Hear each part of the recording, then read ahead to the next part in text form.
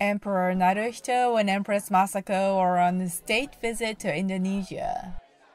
On June 19th, they met with Indonesian President Joko Widodo and First Lady Iriana at the Bogor Presidential Palace south of Jakarta. They attended a welcome ceremony at the palace. This is the imperial couple's first overseas goodwill trip together in 21 years.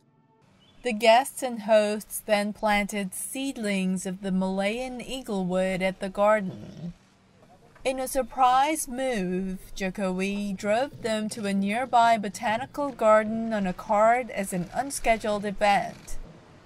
On the previous day, Naruhito made an outing in Jakarta while Masako rested at their hotel.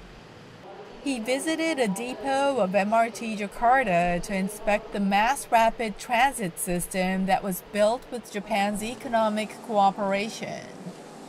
The emperor asked questions about measures being taken on trains in consideration of female and disabled passengers. He later went to a water pump station which protects the Indonesian capital area from flooding. Naruhito has long had an interest in water and conducts research on related issues. Japan helped repair the facility as the aging machinery became unable to perform the function of releasing rainwater that has flown into rivers to the sea.